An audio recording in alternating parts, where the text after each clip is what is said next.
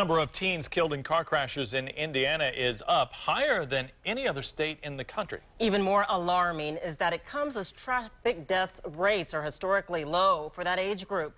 So what's behind the jump? RTV6 reporter Chris Profit joins us now live with some answers. Chris. And Erica, during the first 6 months of 2011, 3 Indiana teenagers died in traffic crashes, but that number jumped to 16 during the same period in 2011. And tonight, there are no clear reasons to why that happened.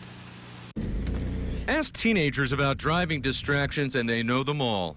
Definitely like texting. You always want to look at your phone, and now that you don't listen to CDs anymore, so you have your iPod plugged in, so you're changing your music, looking down at your phone. According to a new report released on Tuesday, teen driving deaths increased sharply across the nation during the first 6 months of 2012, and Indiana led the way. Up 13 teen deaths compared to the same period in 2011, according to the Governor's Highway Safety Association. The report looked at 16 and 17-year-old drivers in all 50 states and the District of Columbia. Teens we spoke with are surprised by the findings. I'm pretty shocked, but yet again, seeing my friends drive, we're pretty reckless on the roads. I'm not saying that I'm exempt from that.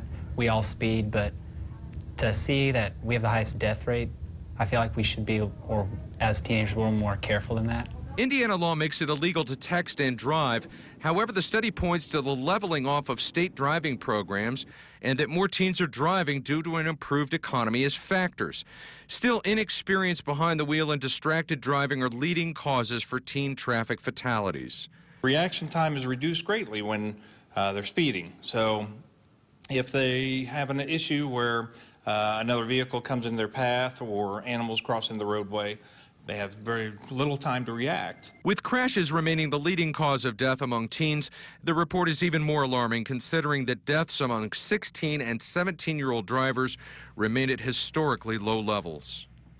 And the report goes on to praise graduated licensing programs in states like Indiana for helping lower the death rate among teens, but also, as you heard from those teenagers we spoke with, distracted driving remains a serious problem.